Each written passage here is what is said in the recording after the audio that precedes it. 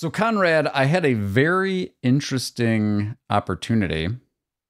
I was leaving a law firm and I noticed a little book in the bushes. And I picked it up and it was titled Diary of Law Firm Marketing Director.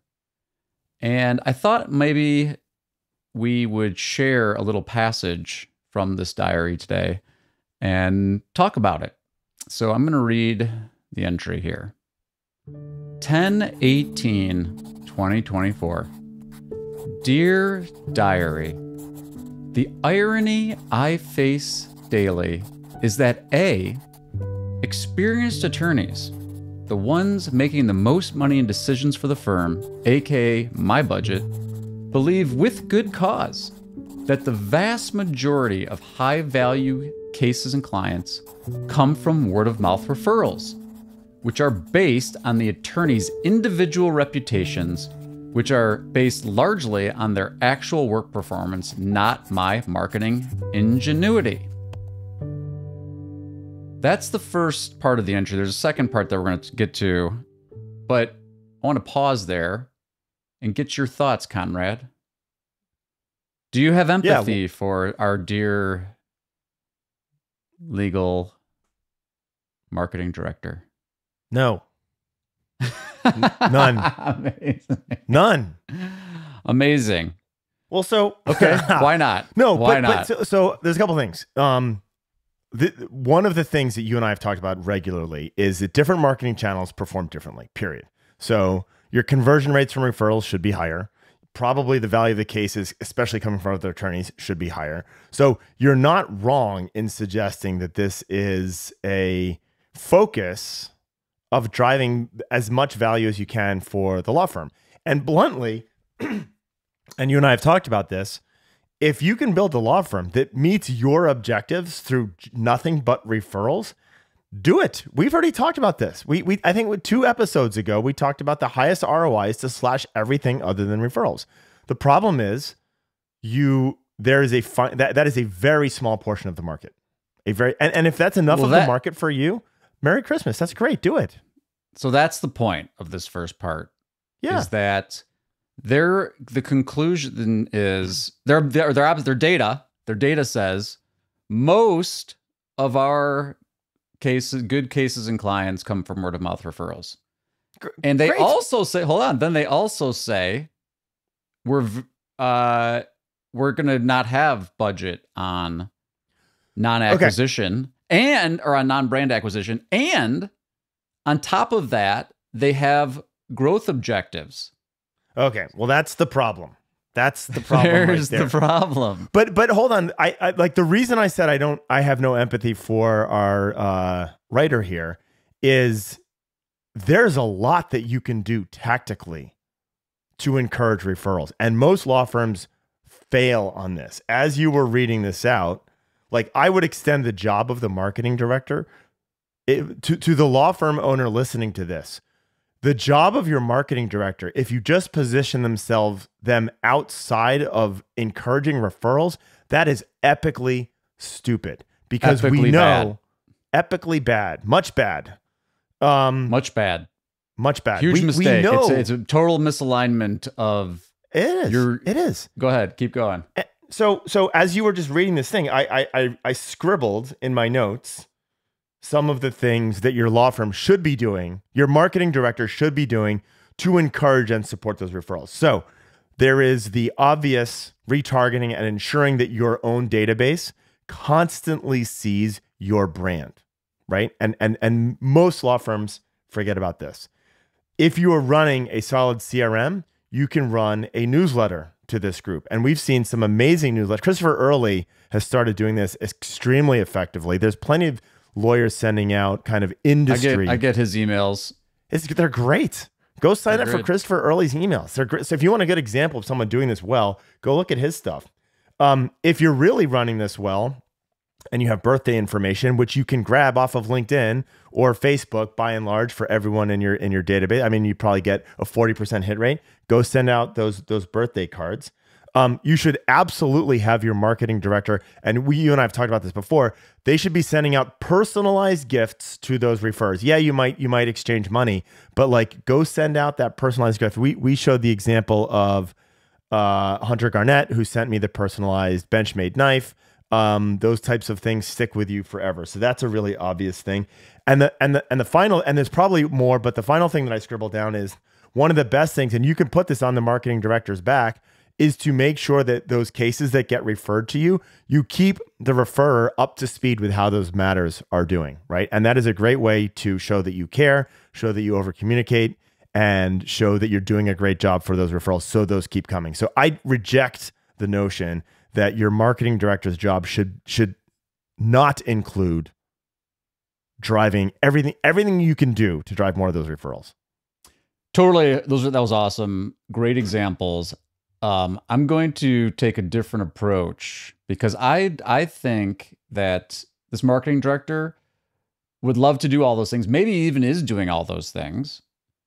But the law firm doesn't see it as him participating in that, right? Because look what they're saying.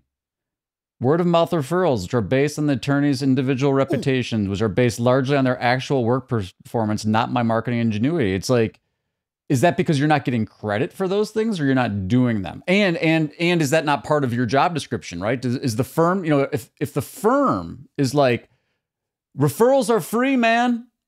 Referrals are free. We just do work. We got to spend time and money to do work that we have to do anyway, and then we get referrals. If that's the mindset, you know, he's not getting credit for any of that stuff. They're going to be like, we were getting those referrals anyway. And I think that's your point, is you can demonstrate that you can increase the number of referrals. But again, that's why you can't, the CMO or the marketing director's role has to be aligned with the right growth plan and metrics all in. You can't be like, you're going to be the market, you know, are you just a direct response performance marketer? Is that what your job is? So you brought up one part of this that I forgot to pounce on. That I think is a fallacious perception.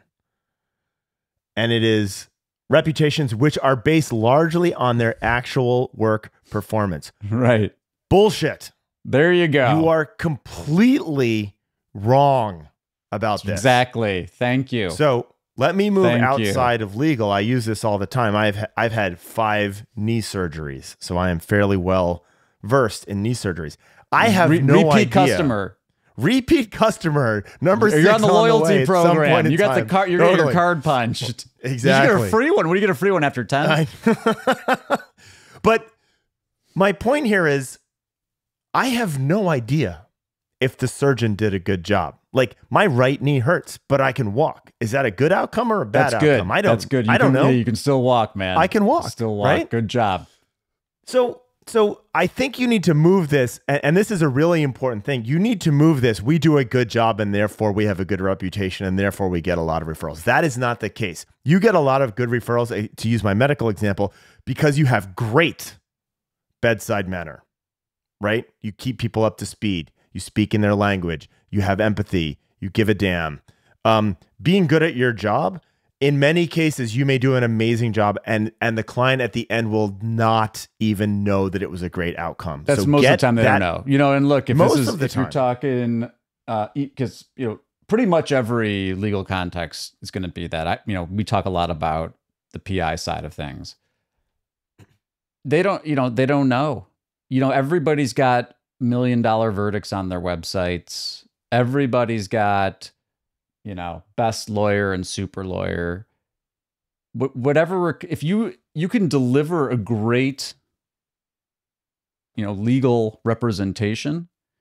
And to Conrad's point, if your service stinks, regardless, I mean, with some exceptions, right? Like, you know, because these guys will be like, well, you know, if I hand a check for $1 million, they don't care about my bedside manner. And I'm like, yeah, okay, that's one client. But think about all the ones where you have to have difficult conversations about settling, and then there's the one, and how about all the people that you talk to on the phone that you won't even take their case? And then there's all the ones that, you know, you're working the case, but you're not responding to them, and they're going online and leaving a negative review about like, I haven't heard from this firm in like 3 months. Yeah. So dear marketing director, your job is to also think about delivering great bedside manner for the matters in which you are engaged in order to continue the referrals. And to educate the lawyers that referrals don't just happen because you're a great lawyer, and that they're not free. You should be deploying resources against these things to increase referrals and to increase client experience and potential client experience. All right. Back to our diary. So I'm going back here, flipped into the page here. Oh, hey, Gyi, is this a fictional diary, or is there a name on this? No, there's a name on this diary. Okay. But we think maybe it's not our freedom to. Well, where did you really find this question? I'm trying to draw out that this is not Gyi and Conrad making stuff up. No, let's tell the whole story here. Sure. We weren't even planning on talking about this today. We had to scrap our article, our segment, but then this came through and it was like, this is much better. It was a response. It was a LinkedIn comment. And this, you got to give it up to LinkedIn. Like, LinkedIn does spark some good conversations when you're like dealing with real people. Anyway, it's a response to a comment, and it just, the time that it came in, like, and we really felt it. We really felt this post, because you're not alone out there. Let me tell you, talking to a lot of lawyers and a lot of marketing directors, you are not alone. The issues about investing in referrals and really looking at the full picture of how referrals and word of mouth works. And as we get into this second part of this question, the expectations around performance marketing, and then, well, let's just get back to the diary entry. So here we go. And yet B, I'm largely tasked with bringing in marketing originated business, mostly 95+% via search. While that constitutes about 1/3 of the firm's revenue, they'd like it to be closer to half. This is mainly to feed work to newer attorneys who haven't built up their reputations enough to rely on those direct referrals. Oh, those free direct referrals. Those lawyers have been doing it forever, just generating those referrals, just doing good work. Just do good work. Sorry, I gotta finish. I gotta finish the entry. Got excited there. That wasn't in the entry. That was ad-libbed. The irony is that digital marketing gets very little respect among the senior attorneys deciding my budget, salary, etc.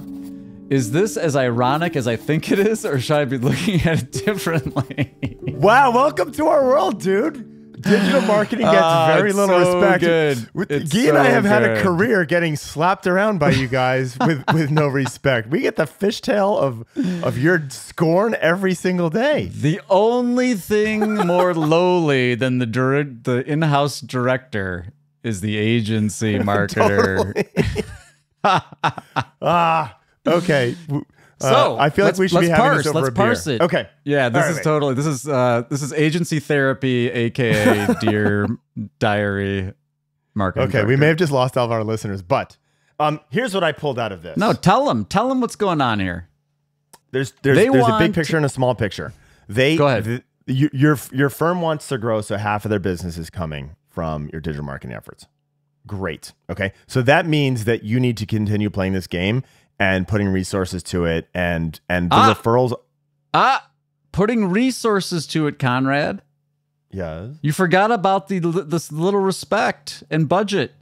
The respect. Yeah. Okay. So this. They don't want to put resources into it. They want it to perform better with the existing budget. So, if you want to get from 1/3 to 50%, you're talking about a 17% increase in your revenue without spending any more money, which is just dumb. So don't like that. That's on you, dear law firm owner.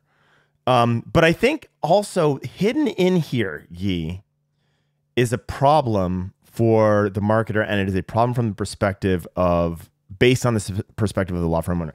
This person says 95% of their marketing originated business is from search. That's what got me too. There are two problems. There's probably more than two problems on that. The biggest problem that I see here is that the law firm is looking at this from a direct response perspective. Yep, exactly. And probably like last touch. It's last touch attribution, right? Like I can see this. It's the concept that you have that this call came in from Mary because of, and let me use the most frequently misused example, Google Business Profile, right? So you can track that this lead, Mary, even this client, if you're tracking is really good. If you're only using last touch, they may have come in from your Google Business Profile, but they did that. They got to your Google Business Profile for other reasons. And so I suspect this is a simplistic attribution model client. And I suspect that the mindset of the owners is only around direct response, where we're going to invest in generating this specific client. That's right. On top of that, search should not be 95% of your digital marketing business. That is bonkers. At the very least, you need to break this out into paid, local, and organic. That still falls under the search category. But there's no way. I don't have a single client, and I run a digital marketing business where search represents 95% of their, what did they say? Marketing originated business. That is a mistake. Sorry, go ahead, Gyi. No, I'm with you on those. I think the first thing to jump out at me is like, you better start diversifying. Like again, the question is like, are the law firm, to your point, are the law firm owners only looking at this? Like, you're responsible for non-brand organic search that converts into business. That's the only thing we're giving you credit for. Or we're giving you credit for, search, click, call, Google Ads clients, right? Maybe, and probably hopefully some LSAs, I think, if they're smart, but you know how I feel about LSAs. Again, that's all search. So you're way too beholden to search, but are you getting credit for these other ways of marketing? But to me, like, that's the point. This is going to require a mindset shift by the firm owners that, like, we got to look at marketing a totally different way. Like, we got to get out of this old-fashioned direct response. Hey, this side of the house is do great work, we get referrals, and this side of the house is you're only getting credit for non-brand direct response from search. Like, come on. 100%. And by the way, if you're going to put those parameters in, you better be ready to fund it. You better be ready to spend some serious money. Yeah, I mean, but that's the problem. They're like, you're only getting credit for search. We're going to be all in on search. That's all you get credit for, and 0% increase in your budget. Go convert more. Yeah. So I said a 17% increase in the revenue without an increased budget. That's you're really talking about a 50% increase in the effectiveness of your digital marketing efforts without increasing the budget. That's limited to non-brand search. Yeah, el stupido. So not cool. So to the point, to the empathy. Is this as ironic as I think it is, or should I be looking at it differently? Is this as ironic as you think it is? Yes. Also, Gyi and Conrad have no empathy for you. Well, I have empathy because we talk to this marketing director's boss all the time, and we run into it a lot. Not this specific one. Yeah, I was going to be like, whoa, careful, dude. No. Gyi is burning bridges on the pod in real time. No, philosophically, we talk to this lawyer all the time, right? And until you shift that mindset, like your stuff's just not going to work as well. It works better when it's all working integrated. When you're all thinking about this from the same vantage point, and you're willing to actually properly resource it. But I think inherent in this is, from the original point, like, the referrals are going to cost less to acquire. Yes, they're going to cost less to acquire. It depends. So, like, you're thinking about the former client word of mouth referral in the community. fair. That's free, right? That's free. You can't. I mean, like, that's the point that they're making. They're saying we just do good work and we're going to get these community referrals, and you will. And you should. The issue is the growth. That's the right. challenge. Like, That's if right. you want to grow, you have to invest. And so you can invest in referrals. Yeah. Invest in referrals. Mathematically, you need to understand, dear law firm owner, that the growth clients are going to cost more to acquire than the static referral clients. You need to incremental accept cost that goes up and as you take over more market. Right. That's right. And because different parts of the market cost different amounts to acquire, and you need to be okay with that. And if you're not okay with that, if you just want to live in the I wish everything was just as cheap to buy to generate as my referral business, that is fantastic. You do not have a growth-oriented law firm. You just don't. And which is fine. But stop shellacking your marketing director with, I want you to double the effectiveness of digital marketing without changing the budget. Or it'd be like, look, forget non-brand direct response. I'm going to focus all my time you guys talk about how valuable these word of mouth referrals are. Let me spend my time focusing on increasing the number of word of mouth referrals we get, because it's not just you guys doing a good job. That's right. I would do that. I mean, we're in Q4 right now. This is a great conversation to have. Great annual conversation. You'll have a benchmark of how many referrals we got in 2024, and give me 20% of the budget to put towards doubling. Go increase your referral business by 50% by spending money on it, instead of just thinking you're going to generate that from good work. Exactly. And do all the things that Conrad said at the outside of the episode. He gave you a bunch of ideas. So if you need ideas, click rewind. Money makes a world go round. Money makes a world go round. Yeah, money make a world go round. Money makes a world go round. Yeah, money make a world go round. Money makes a world go round. Yeah, money make a world go round.